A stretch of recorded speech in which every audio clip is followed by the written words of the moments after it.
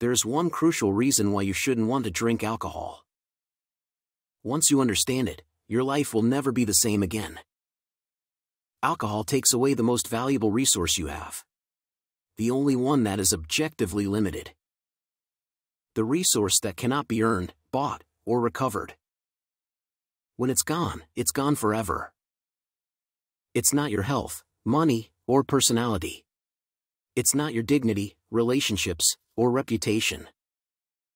Alcohol depletes all of these resources, but they can be replenished or restored.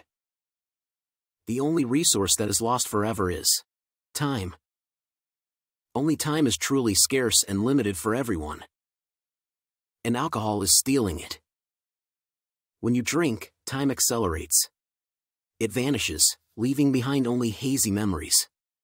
When you drink heavily, time is simply lost, forever. When you're hungover, time becomes your enemy. Even when you're not drinking, you find yourself wasting time thinking about drinking. You will never get this time back. Alcohol consumes your most important and valuable resource. The resource that could be used differently. And the older you get, the worse it becomes. The more you drink, the faster time goes by. It's possible that you may not even discern the gradual passage of the years. Ultimately, the final blow will come. Your time will expire 10 or 20 years earlier than it would have otherwise. But you can stop this process. You can dramatically slow down the passage of time. Right now. Today. Some people believe that the biggest side effect of quitting alcohol is boredom. But this is not a side effect. It's actually the biggest advantage you can get. It's simply the time you gain. Time that you would otherwise lose. Time that is slowed down.